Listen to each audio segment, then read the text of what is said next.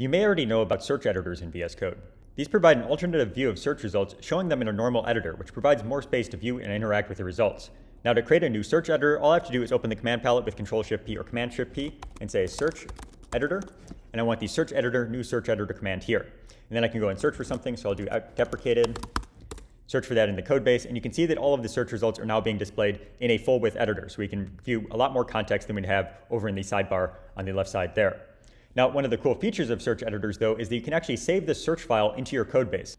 Now, this is useful, for example, if you're working on a shared project and you have some work in progress items, for example, tracking where you're using deprecated code in the code base. Anybody on the team that clones the repository will be able to open this search file and just see all of the places where you are using deprecated code. You can also save off common queries. So if you have some queries that you're performing all the time and you want to keep monitoring the status of those queries, you can just save those off as well so you can quickly reopen them.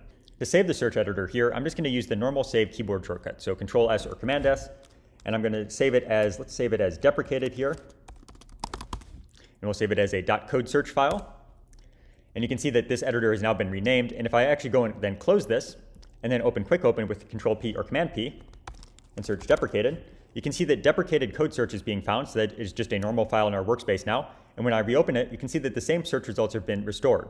Now, if we had changed settings such as using regular expressions or case sensitivity or even the context for the search results, it would actually save that off as well. And it is actually going and performing this search again. So if we went and added another deprecated tag or removed a deprecated tag, when we go and we open this file, it would go and perform that search again. So this would always display the live results. Again, the really cool part of this is that you can actually check this search file in so that anybody who clones your repository can perform this exact same search. It can be especially helpful for tracking shared work across a team.